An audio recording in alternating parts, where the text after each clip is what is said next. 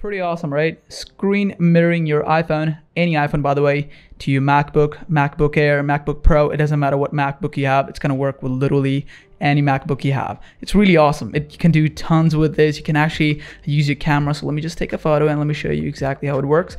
So let's say I've taken a photo. I can actually zoom in. You can see it on my computer.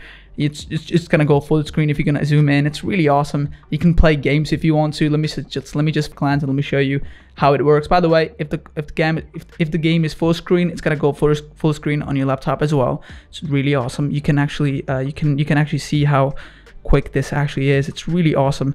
By the way, if you play Clash of Clans like me, let me know in the comment section below, okay? If you are a fellow clasher, it's really awesome. Let me focus on the iPhone so you can actually see how quick this is. If you have a dynamic island, it's going to show you the screen mirroring on your dynamic island. If you don't have it, that's completely okay. This will work with literally any iPhone and any MacBook you have. It's completely free. Everything is built into it and just awesome. So let's just dive right into it. Hey, what is up everybody? I'm Riz and welcome to my channel. Be sure to subscribe, by the way, tons of great content. Okay, so to mirror your iPhone, any iPhone by the way, to your MacBook, any MacBook by the way, it's really simple. As I said before, you don't have to download anything. It's just everything is built into it and it takes a couple seconds to do it. It's completely free and wireless, so yeah. Okay, so there's a couple things you need to do on your iPhone before we actually get into it. So the first thing is going to be into your settings page. Inside the settings, go over to your Wi-Fi connection and make sure your iPhone is connected to your home Wi-Fi. By the way, don't worry about it if you don't have home Wi-Fi. I'm going to show you another way, so don't worry about it. So now you're number one, make sure your iPhone is connected to your home Wi-Fi. Okay, let's say you don't have home Wi-Fi. You can actually use your mobile data. You can actually use your mobile data to enable the mobile data, and then you can actually use the mobile hotspot. So in this case, I'm not going to use my mobile hotspot, but again, if you want to know how you can enable the mobile hotspot, really simple, go back to your settings. It should be under the mobile data. I don't have it because my phone is not on the service at the moment, so it's not going to show me, but it should show, but it should be different for you. The hotspot should be under the mobile data settings, but be careful with the mobile data. Depending on where you live, depending on what data plan you have, this might cost you credit. So just be careful with the mobile data. Just go with the home Wi-Fi. It's free, it's homey, and it's free. I mean, you don't have to worry about mobile data or credits or anything like that. So for the sake of this video, I'm gonna make sure my iPhone is connected to my home Wi-Fi, and that is pretty much all I have to do on my iPhone. Nothing else. You don't have to do anything else, okay? So now let's jump to the laptop and let's make sure the laptop and our iPhone are both on the same connection. So we have to make sure the MacBook and your iPhone are on the exact same connection for this to work, okay? So let's just dive right into it.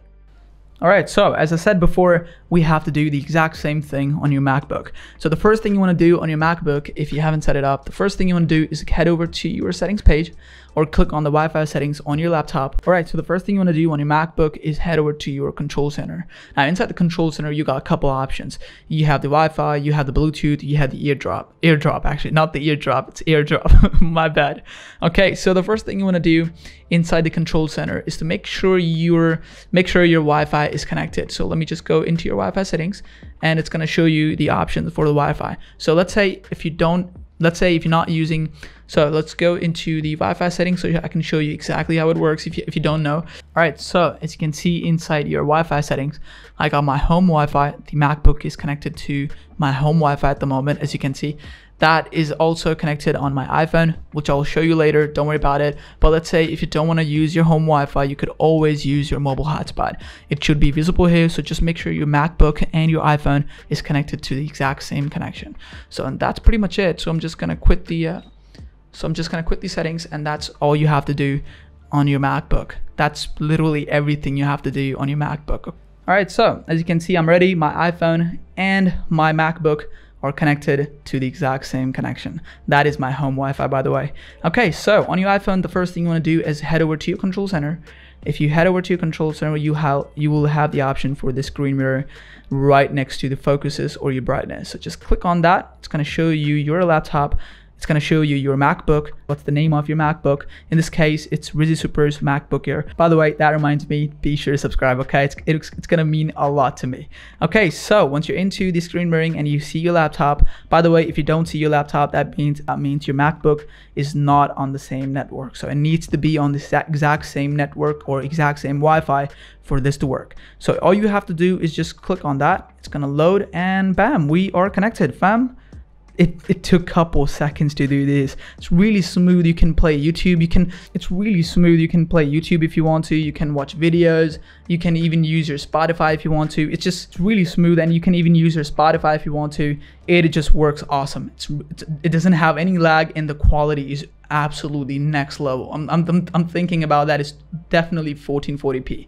Definitely. I mean, that's not even the resolution, but yeah, the quality is absolutely next level. I mean, if you look at it, it's just exactly like iPhone. So you can watch videos, you can play games if you want to. So let me just open up a Clash of Clans. It's gonna go full screen as well, which is really awesome. And you can play games if you want to, and you can play games of your choice. So in this case, I'm playing Clash of Clans. It's really HD. I mean, let me just show you exactly how it looks. It looks exactly like I have on my iPhone. It just doesn't have any lag, so I can play with the with ease of my mind. I don't like lag, to be honest with you. Nobody likes lag, so it's really awesome. You can even use your camera if you want to. So let me just take a photo of my keyboard. So let me just take a photo of keyboard, and you can open the photo. You can zoom in on the photo, and it will work exactly on your MacBook. It's really simple. It's really awesome. I've used this feature for a lot of things. A lot of things to demonstrate something for presentations or projects or something like that.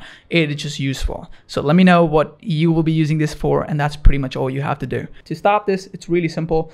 If you have iPhone 14 Pro Max or 14 Pro, you can actually click on the dynamic island. It's gonna give you the option to stop the screen mirroring, or you could actually just go into your control center, into your screen mirroring tab, and you can click on stop mirroring, and it will automatically stop it for you. So let me just click on that stop, and there you go, it's stopped.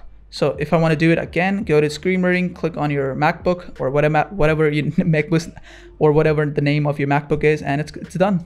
Really, really simple. It doesn't take more than a couple seconds to actually mirror your phone to your laptop. It's really simple. So that's pretty much it for the video. I'm Riz, and I hope you enjoyed the video.